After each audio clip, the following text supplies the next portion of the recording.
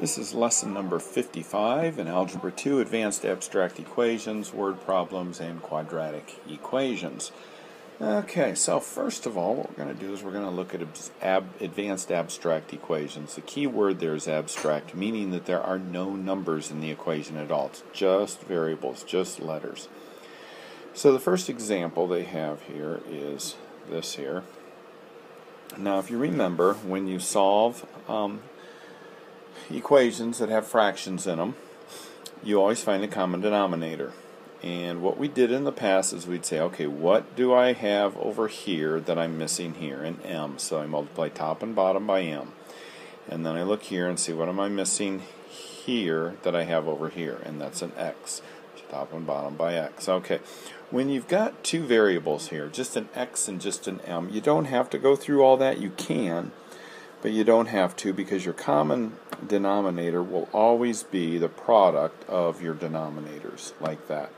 So what we're going to do is we're going to multiply the entire equation, including both sides of the equal sign, by xm.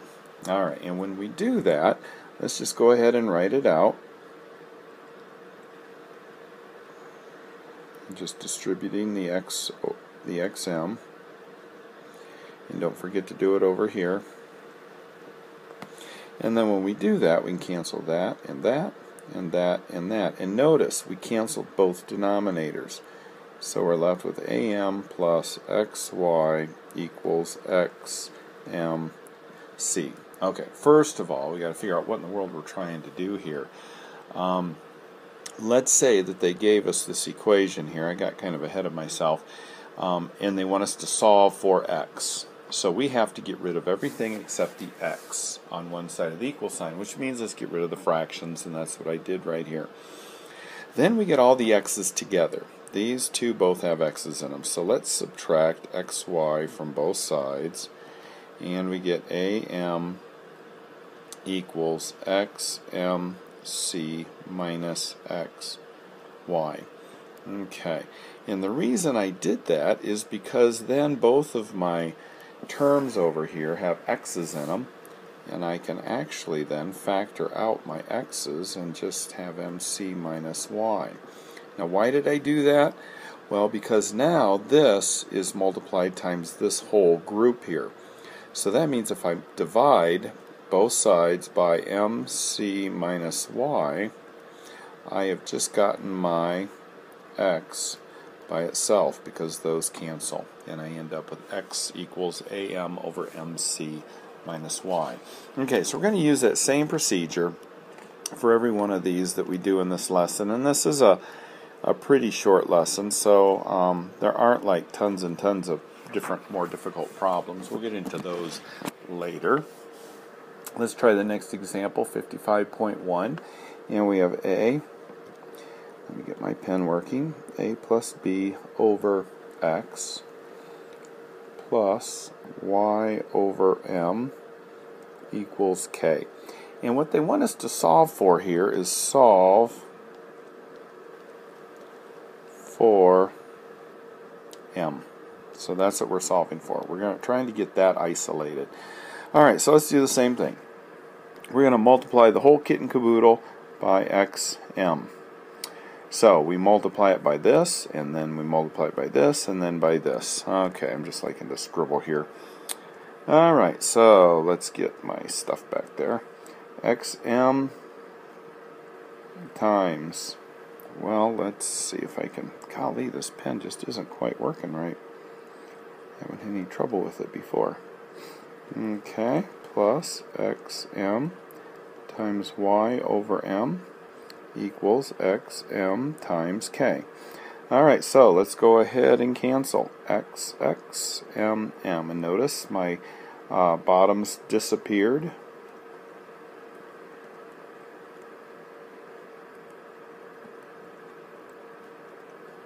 Okay, then I'm going to distribute that. am plus bm plus xy equals xmk. Alright, what am I trying to do? I'm trying to solve for m. So that means that I'm going to work at getting all of my m's on the same side of the equal sign. So I have these two, but I'm going to subtract that whole thing, and then what I'm going to do is I'm going to move that over like that. Okay?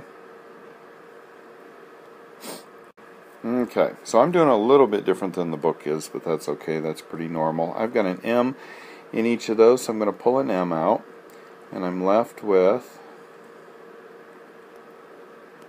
that. Okay, then I'm going to divide both sides by that.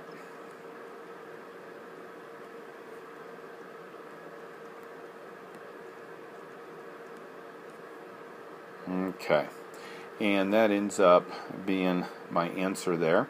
If you wanted to, you could change the signs of all those. Oops, that's okay. Make that positive, make the A negative, and make the B negative, and that equals M. Okay. What I did actually, I guess I should explain what I did, how I got that to change the signs. I took this negative and factored it out. Okay. So I just took this negative and moved it outside.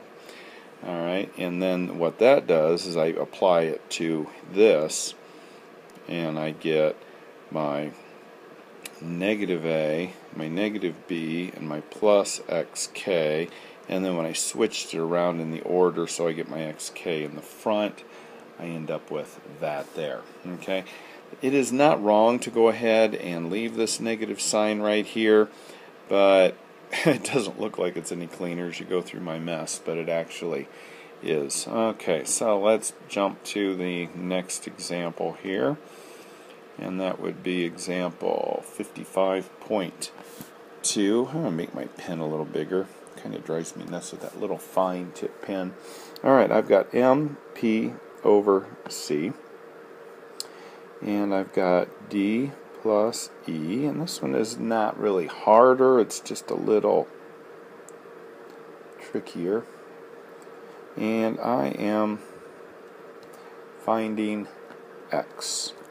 So that's the one I'm trying to isolate there. Okay, so again, I multiply the entire thing by the common denominator, CX,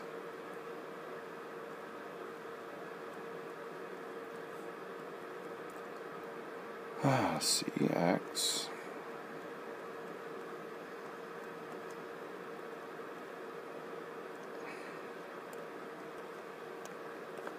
Alright, so red ink, cancel my C's, cancel my X's, and I have XMP plus C times D plus E equals CXD. Go ahead and distribute that.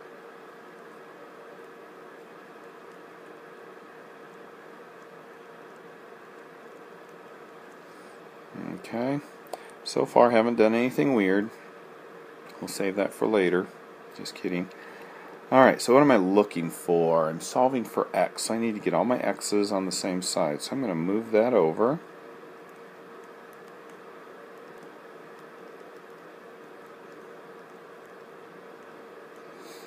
Okay, we're going to leave that there. We're going to factor out an X, and I'm left with C. Let's make this look a little prettier.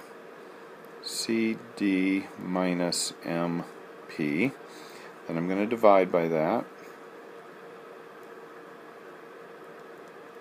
And that goes away. And a key thing that I want to remind you, you cannot cancel these because this is tied together with this with a plus sign, and this are tied together with a minus sign. So because of that, you can't cancel. Now if they were like this, and everything in here was the same as in there, then yes, you could cancel because you're canceling the whole kit and caboodle, the whole group there. But with that in that position, you can't cancel. Alright, so let's go to the last example with abstract equations. We have mx over y plus d over a plus b, and we're saying that equals to p, and we're trying to find Sorry about my writing. Trying to find A. Ugh, and it's tied with that B. So that one's going to be a little bit trickier. All right, what is also going to be trickier is the common denominator. The common denominator are both of those. So what we're going to do is put both of them together.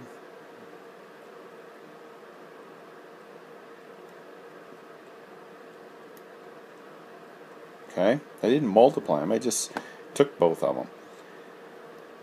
And we have y, a plus b, put those together, and multiply that times d over a plus b. And again, I don't know if the book is doing it this way, but you know me. And some of you get frustrated with that, I'm sure. Alright, so let's cancel that with that. Both of those with both of those. And we end up with mx times a plus b. I just switched those around. No real reason. dy, just so that they're alphabetical.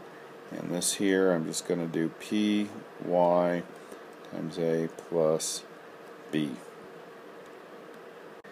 Now I'm going to go ahead and distribute mxa plus mxb plus dy equals pya plus pyb. Okay, so now I got that whole long thing there. And what am I looking for again? I'm looking for a. Notice that by distributing and doing all that, I got away from the a plus whatever. Now all my a's are multiplied. So I'm going to bring all my a's together and move everything else to the other side. So I'm going to move that over.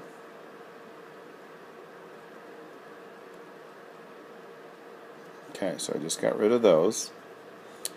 Now I'm going to move these two over here.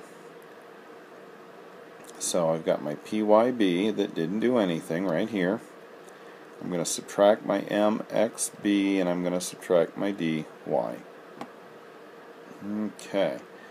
Now what do I have? I can factor out an a.